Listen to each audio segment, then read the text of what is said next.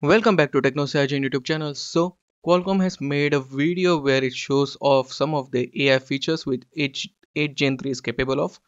And first of all, it's zoom anywhere, and it's basically Qualcomm's AI engine which you can help to zoom anywhere in this scenario, and it will fill up the image with generative AI. It's automatic subject tracking where the phone takes two videos at the same time, one with a longer view with a wide angle camera and a one with a smaller track, and then merges it in a one frame.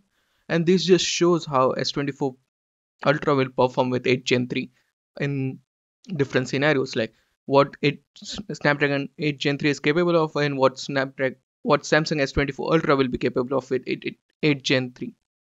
And yeah, this just feels like seamless because one is a crop in image and other is crop in video and other is normal. And also there is another thing where it's lossless zoom, so you can zoom in, zoom out without losing any frames when doing it with 8 Gen 3, which is technically not possible on 8 Gen 2. Like, it's possible, but because of the ISP they didn't enable it that much. I have S23 Ultra with me, but then also that zoom in feature doesn't work seamlessly.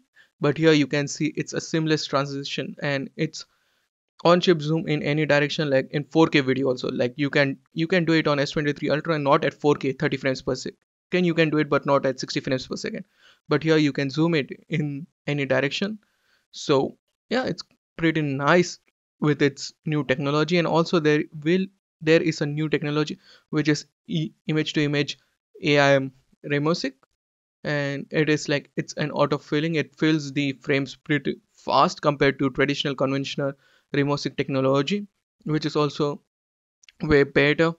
And yeah, this just shows S24 Ultra will be a powerhouse of a camera camera thing, like in camera samples and everything. It will be a powerhouse. As you can see, there's new E2A faster capture and better image quality with AI remosic instead of conventional remosic.